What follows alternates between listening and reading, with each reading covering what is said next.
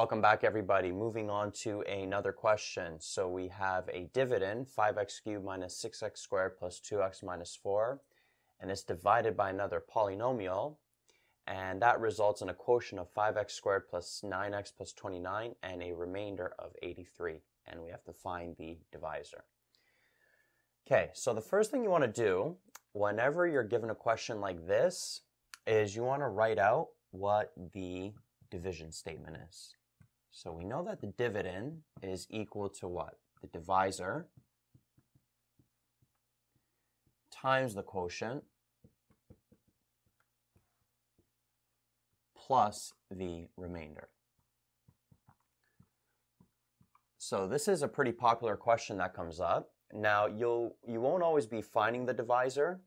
So sometimes you'll be given one of the other three variables. Perhaps you're given the dividend, divisor, and quotient, and you have to find the remainder. Or maybe you'll be given the divisor, dividend, and remainder, and you have to find the quotient.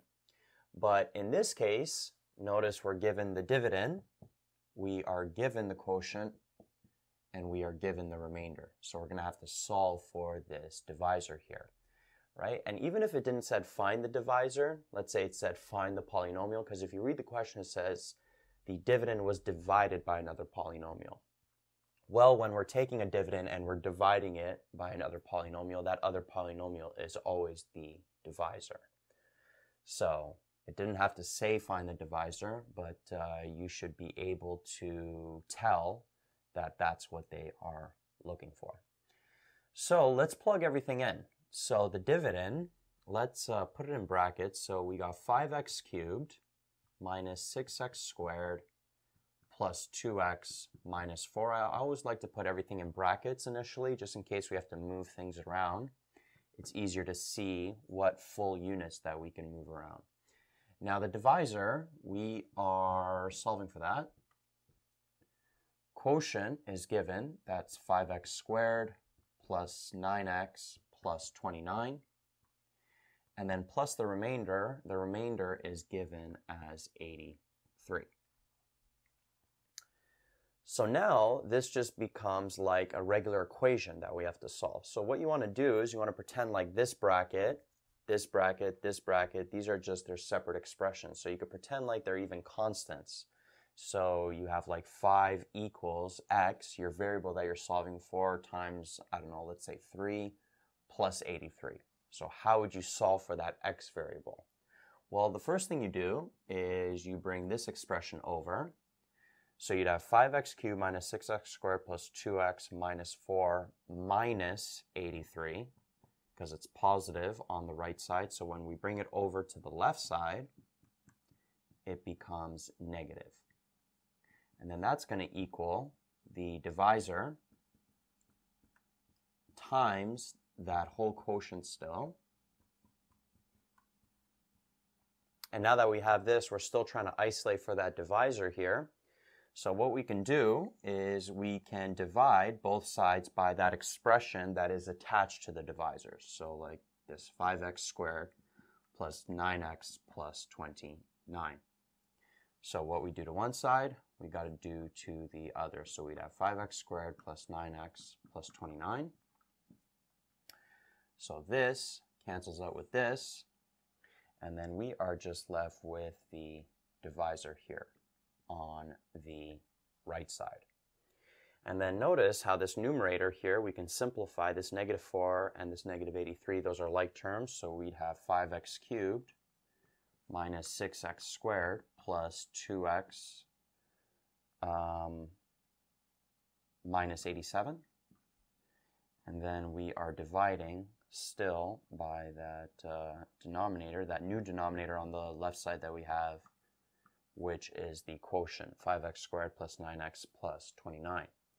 So now notice how the divisor, what we're looking for, is just equal to one polynomial divided by another polynomial. And since the polynomial that we are dividing by has a degree greater than 1, we can only use long division. We can't use synthetic division. So that's what we'll do. We'll end up doing long division. But one thing I want to mention, since I have this on the board at the moment, is notice how the brackets really help us, right? So whenever you're writing this out and then you're filling out the division statement, always put everything in brackets. It's going to allow you to see each term separately, and then it makes it easier for you to isolate whatever you are looking for. So taking that division expression that we had and then putting it into long division form, we're dividing this polynomial by this one, and then the quotient that we're going to get up here is going to end up being the divisor. Now the quotient in this long division is different than the quotient we were given. Just be aware of that. This is now just like a separate process. But what we get up here is going to be our divisor. So 5x squared goes into 5x cubed x times. So x times 5x squared is 5x cubed. X times 9x gives us 9x squared. And then x times 29 gives us 29x. So if we subtract both of these, negative 6x squared minus 9x squared gives us negative 15x squared. 2x minus 29x gives us negative 27x. And then we can bring this negative 87 down. Okay, so how many times does 5x squared go into negative 15x squared? Negative 3 times. So multiply the negative 3 by all of the terms in the divisor. And notice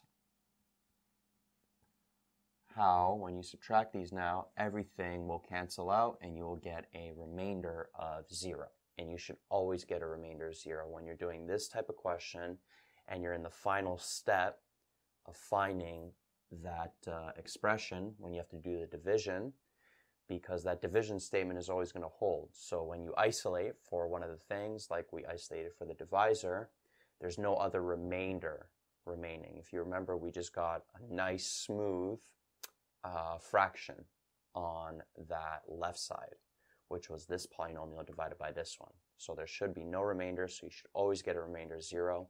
If you don't, then you know you went wrong somewhere before. You got to go back and find that mistake.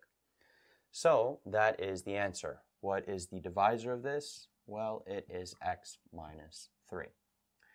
And then if you really have time, it would take you quite a while, but you can check the division statement. So on the left side, we have the dividend. So we keep that as this.